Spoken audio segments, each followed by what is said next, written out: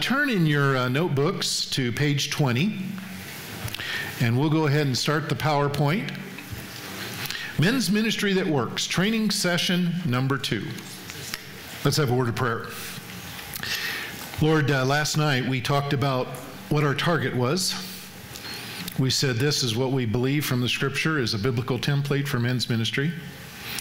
And now we're going to start on how do we get there.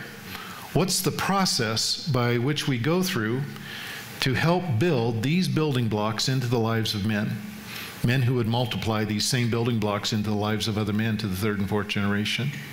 So Lord, would you just be with us now and teach us and help us to think through now from a process perspective how to make disciples to the 3rd and 4th generation. So we commit this to you in Jesus' name. Amen. Amen. Okay, like I just said, last night we talked about what's our target? What's our end product? When we go through 9 months of Every Man a Warrior, what is the end result? And we believe, hopefully, that if we do it correctly, that's our target. Men who will love God and walk with God for the rest of their life. Men who will be men of the Word, men of prayer, men who will love their wives, train their children, manage money, fight to stay morally pure, cling to Jesus in hard times, go to God and do what's right when times get tough, and then have a passion to multiply these spiritual truths into the life of other men. Okay? That's our target. Making disciples is a process. If you're on page 21, making disciples is a process. Let's go to the next slide. Making disciples is a process. And so from here on out through the conference, we're going to be talking about this process. Go next slide. This process that we go through is in reality a 2-year process. And so you can see from your materials there in front of you or on the PowerPoint here, there are these individual building blocks. And down at the bottom in the yellow boxes or lightly brown boxes, you've got love God, be a man of the Word, grow in prayer, obedience and application. What book is that? Book 1, you bet. That's the skills that we learn in Book 1 that we will then apply through the rest of the process. But we know that if we shortchange this process by skipping over the skills, we will never effectively be able to get a man to the point where he needs to be. Yes. So this foundational building stone of walking with God and being a man of the Word is key to the whole process. And we will start there. Now, to effectively, next slide. To effectively understand the process, we have to go and really educate ourselves in the whole issue of skills. Skills are the spiritual currency by which we leave a legacy to another person. I'm on page 22, if you're looking for me. Skills are the spiritual currency by which we pass on a legacy to another man. Let me give you an example. Next slide. We know that our first building block is to love God. That comes from the Great Commandment. So in Book 1, Lesson 2, we start helping men have a skill that will help them accomplish the objective. What's that skill? Having a quiet time. I can preach at you till I'm blue in the face. You need to love God more. You need to have a good love relationship with God. Grow in your love relationship with God. But in reality, that's not going to change you at all, is it? Me preaching at you. Sitting down with you and teaching you how to have a daily quiet time, and then holding you accountable to do that week in and week out for the next 9 months to a year until it is a new lifelong habit. And when you start spending time alone with Jesus as a new lifelong habit, guess what? God shows up. I joke with people that I have the easiest job in the world. That if I can just get a man to start spend time with Jesus, God does all the work. That's true, isn't it? Yes, it is. So in this discipleship process, this is why in Every Man a Warrior, we spend so much time on helping men get the skills right. As we heard Foster Brown on the radio, the ABCs of quiet time. You can't skip over this. These skills are what you ultimately are looking for in the men that you're discipling. When I come up to you and I say, tell me, how is your group going?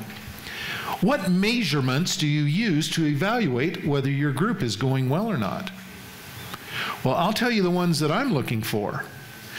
I want to know whether or not your men are grasping how to have a daily quiet time. In fact, somewhere in book 1, or usually by the beginning of book 2, I want every man in my group to come to the group excited because he heard from the God of the universe in his quiet time. That's when I know I've done my job as a disciple maker. That's what I'm looking at. When I see the men in my group get excited about having a quiet time, when they can't wait to share what God showed them, I know we've done something. Now keep your finger here on page 22, and I want you to go back to the blue pages. And I'm going to pick on my friend Ben Gilmore, page 44, page 45.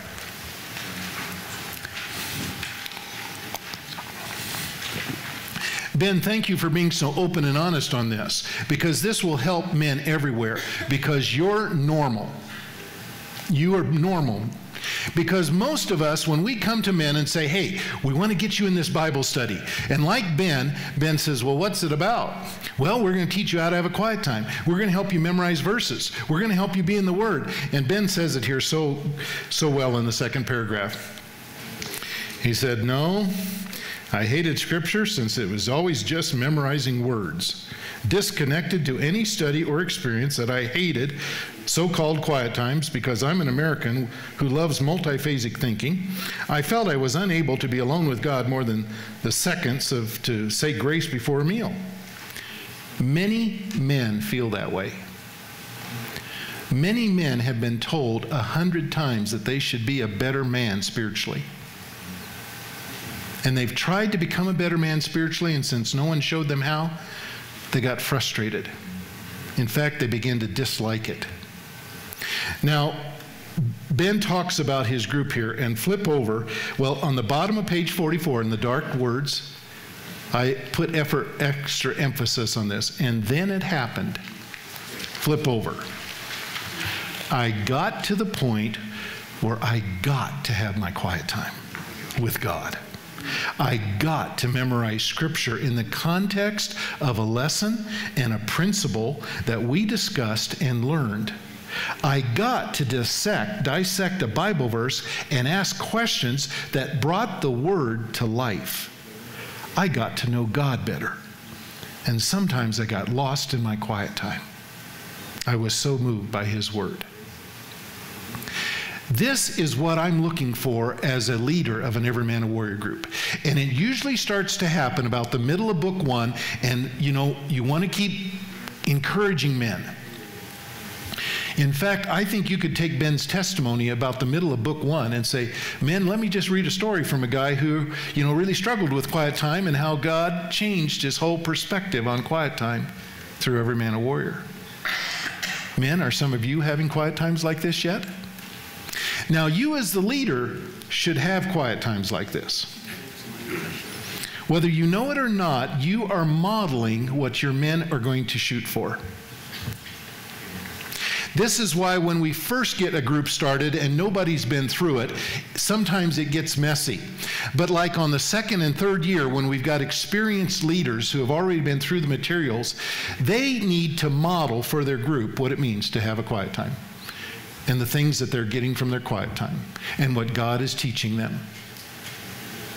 And pretty soon the men in your group will pick up on it. They'll go, oh, okay. And what's exciting is when your men start to hear from God. Okay? Go back to page 22. So everyone, I hope you write this down, every one of the building blocks of discipleship has a skill tied to it. Did you know that? Every one of the building blocks of discipleship has a skill tied to it. Let's go to page 23.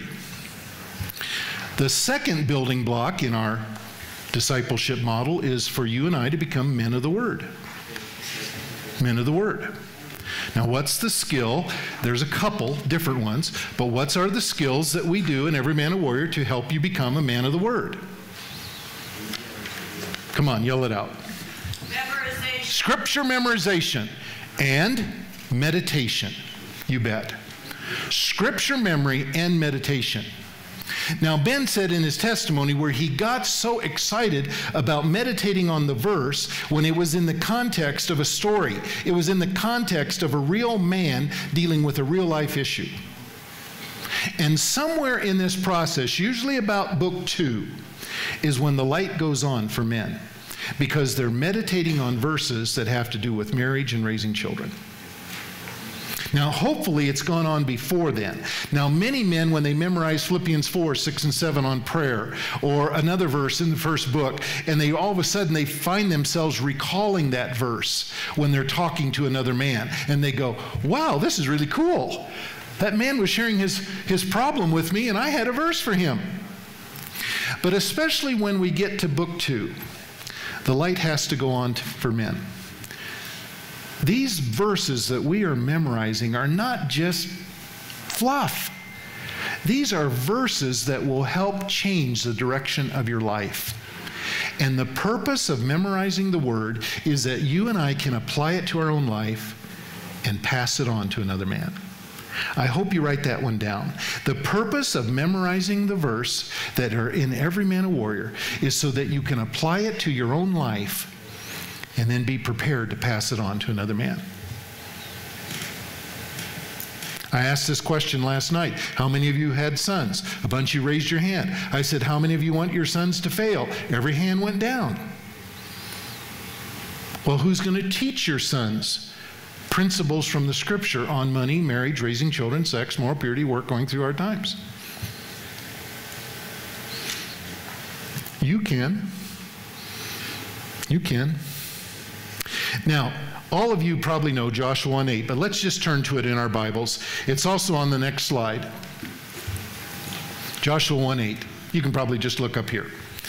Do not let this book of the law depart from your mouth, but you shall meditate on it day and night, so that you may be careful to do everything written in it.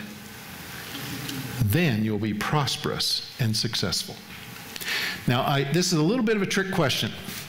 Why do we meditate on the verses? So we can do what it says. Why do we meditate on the verses? Adam knows the answer. Why do you meditate on the verses? In order to obey. In order to obey, in order to do it. I've asked that many times at church men's conferences, and men will yell out, so I can prosper and succeed in life. Well, we all want that, but you can't miss the most crucial step. The most crucial step in being a man of the Word is that you meditate on it so that you can do it. You can put it into practice. You can have Ephesians 5:25, husbands, love your wives as Christ loved the church and gave up his life for her, but until you begin to put it into practice so that your wife sees it, your marriage is not going to change. Is that right? Yes. That's right. You can know Proverbs 22:7, the rich rule over the poor and the borrower becomes a slave of the lender, but until you change your attitude about borrowed money, you're probably going to stay in bondage, aren't you? Yes. You've got to work at getting out of debt. Now, the process here is kind of shown in this illustration. We meditate on the Word. Our key objective is to do it. And then by faith, what happens? When we put it into practice, we begin to see God's success. How many of you, when you understood what your wife's love language was, and you begin to love her according to her love language, saw something positive happen in your marriage? We had a 3-star general out at the Army War College in Carlisle, Pennsylvania. He was a 3-star general. He had a PhD from MIT. And when he came to Christ at age 53, and a year and a half later got in Every Man a Warrior, and he began to memorize the Word. A year goes by, and he continues to memorize the verses, new verses. He had over 200 verses memorized, and he was leading every man a warrior with a group of generals at the Pentagon. But he's meditating on 1 Peter 3:7. He shared this testimony to a group of Army brass. Now, he's a 3-star general, and he was above all of them, but he could actually humble himself and share this. He said, men, before I came to Christ, I was not the husband God wanted me to be. I knew it, my wife knew it.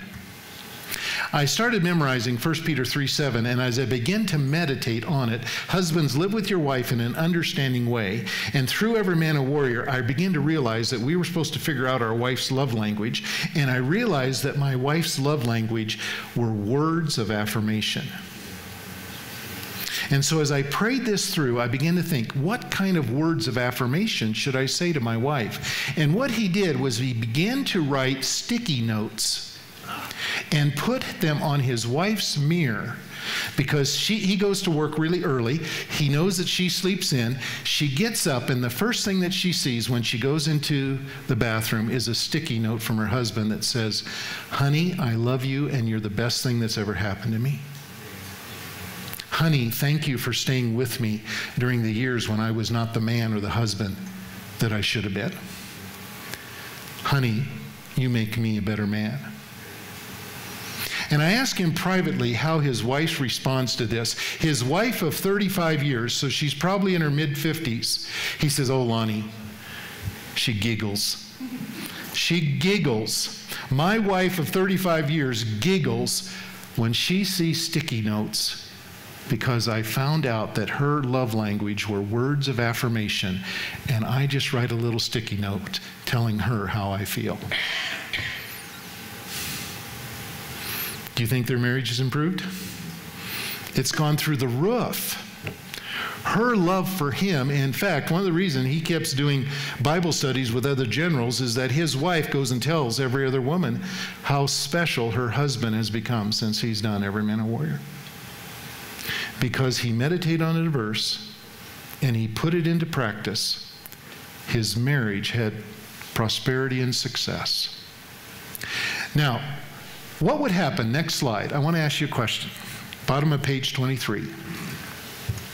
What might happen if a Christian man memorized and meditated on 5 verses, and then he discussed those 5 verses with other Christian men, and together as they discussed and wrestled with those verses, they worked at putting them into practice? And what if he memorized 5 verses, discussed them with other men, put them into practice in the areas of money, marriage, raising children, work, sex, and hard times? What might happen? They may spur one another on. You bet. Next slide. Next slide. Transformation. That's right. He might begin to succeed in life. They might just begin to succeed in life. Do you get this? We took Joshua 1:8 and we applied the principle of Joshua 1:8 to each one of the building blocks that we got from 1 Timothy 3 and Titus chapter 1. And in the process, we're talking about process now. We're looking at the second leg. This is books 2 and 3. This is what we're shooting for in books 2 and 3. Helping men to take the skill that they learned in book 1, to meditate on the scripture, to apply it, to put it into practice. And for the next 2 books, book 2 and 3, we help them take these verses, figure out how to put them into practice, and thereby become the husband and the father God would want them to be. They change the way they manage money. They begin to fight to stay morally pure. They go to work with a different perspective because they know that they're there because God has called them to be a witness in that place. Wouldn't this be wonderful if we would raise up an army of men who knew 5 verses on money, 5 verses on marriage, 5 verses on raising children, 5 verses on sex and moral purity, 5 verses in work, and we help them put them into practice? Yes, wonderful. It is wonderful. Yeah. How many of you have already experienced it? Yeah. Okay. This is where we're going. Helping men succeed in life. Okay. The next slide. Now, this is the discipleship process we saw on the bottom there. We've got the building blocks from book 1. In the purple boxes, those are building blocks from book 2 and 3. Remember, we said that there is a skill associated with every building block. Some of the skills are easy to see, other of the skills are a little harder. But for book 2, the skill of knowing your wife's love language is a tremendous skill. Dealing with your selfishness, that's a skill we try to help men grasp. Seeing your wife's differences as a gift from God rather than something to argue over.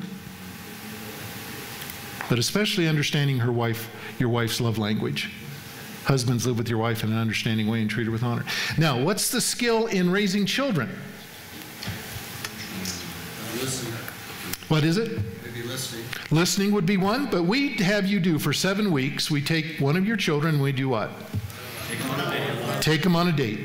One-on-one time with your children. Now, in that is the skill that we do. Make it safe. Learn to ask questions. Shut up and listen. Make it mostly about the child. Pray with them.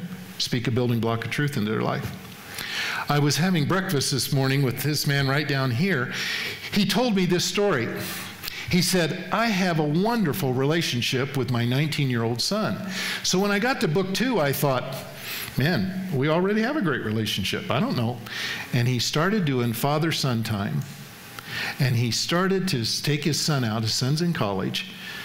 They met near the university. He started to ask his son questions. He started to listen. He started to make it safe. I think he was already doing a good job of that. He began to pray with his son. Then he finds out later that after a few weeks of this, every time he meets with his son immediately begins to text his girlfriend, I just had time with my dad and it was amazing.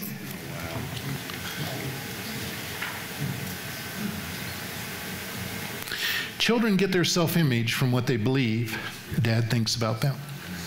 And when you and I choose to go after and pursue our children in order to spend time with them, and we have a goal in mind, we're going to try and make it safe. We're going to try and figure out where our kids are at. We're going to ask questions. We're going to make it mostly about them. We're going to shut up and listen. We're going to pray with them. And then here's the big one. As God gives opportunity, we're going to speak a building block of truth into their life. Now, where do you get the building blocks of truth that you want to speak into your children's lives? From your quiet time. That's why book 1 is so important. In your walk with God, as you get time in the Word, and as you're praying for your children, guess what? God will give you verses that are specific needs that your children have.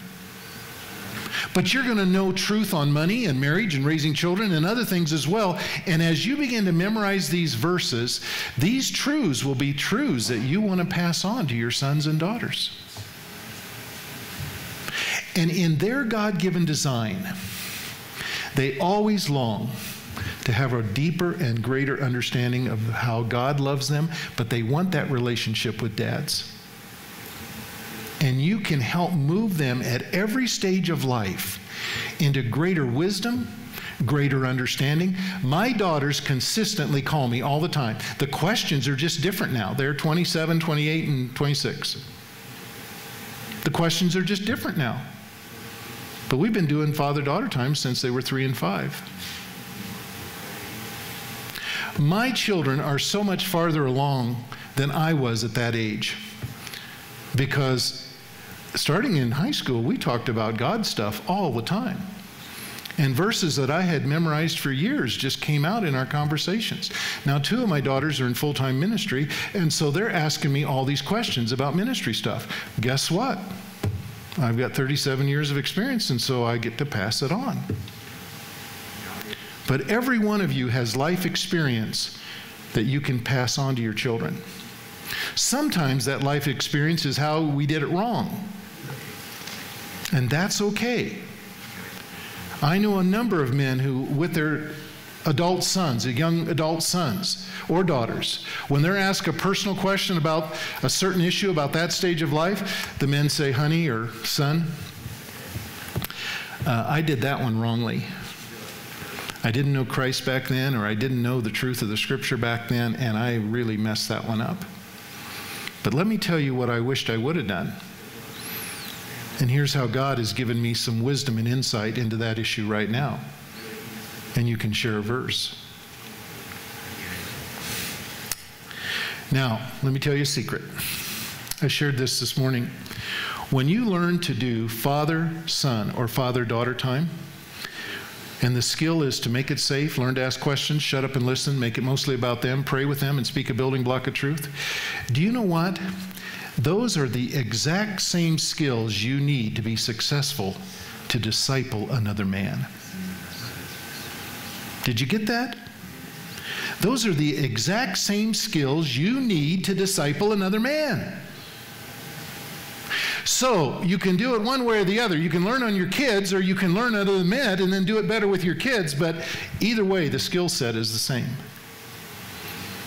So men, what we do here in this discipleship process has multiple applications. It's not just about ministering to other men. So when you do father-son, daughter time, you're already improving your skills at being effective at ministering to another man. Okay, we're going to have to hurry up here. Let's do the next slide. The Great Commission. The third leg of our illustration there is the Great Commission. And this is what we do during year 2. Year 2 is when we help men successfully multiply the truths of every man a warrior into the life of another man.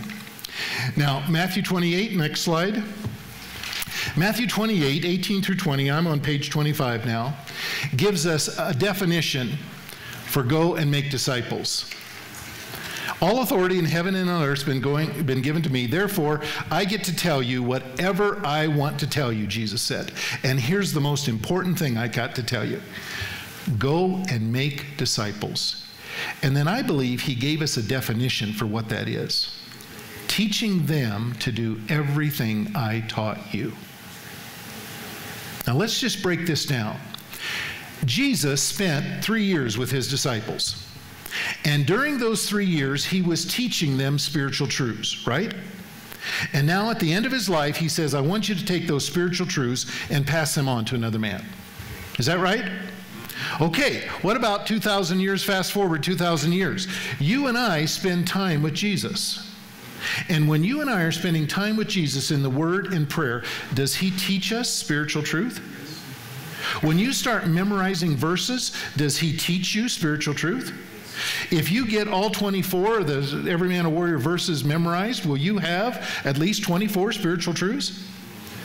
And now, I want you to go and pass those spiritual truths on to another man. It's no different now than it was 2,000 years ago. We start by spending time alone with Jesus. Once again, this is why our quiet time is so important. This is why the foundational building stone of what we do is the Great Commandment. Spending time with Jesus is where we learn spiritual truth. And ultimately, we're given the task of passing that spiritual truth on to another man. Next slide. I guess I put it out here. Jesus spent time with the disciples, taught them spiritual truth. He said, pass it on.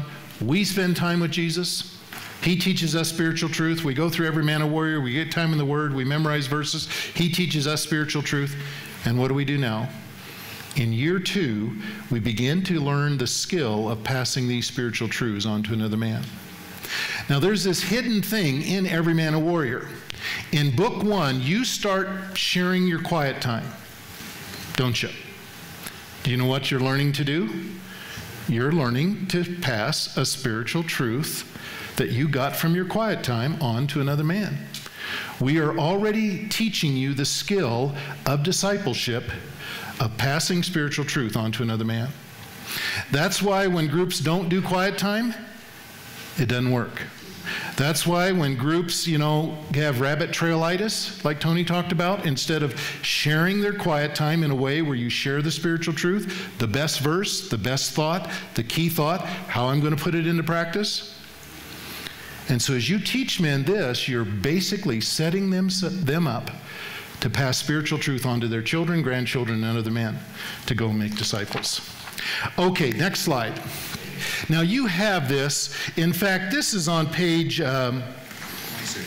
26. Actually, I think, let's see here. Okay, yeah, 4 to 7 men. We've learned that tends to be the best sized group. Meet every week for 90 minutes at least. Try and get through the whole lesson each week. I have found some groups that lollygag, and it's normally because they have done this with other Bible studies. They've been meeting for 5 years, and since there's no real end target in mind, they just go as slow as they want. And so I know some groups that take a whole year to get through book 1. That does not work. We need to go a little bit farther, a little bit faster, a little bit deeper. We're not just doing a discussion group here. We're going deep in the lives of men where we actually build skills into their lives. So try and finish the whole lesson every week, except in book 2. Book 2, it's okay to take 2 weeks on every lesson.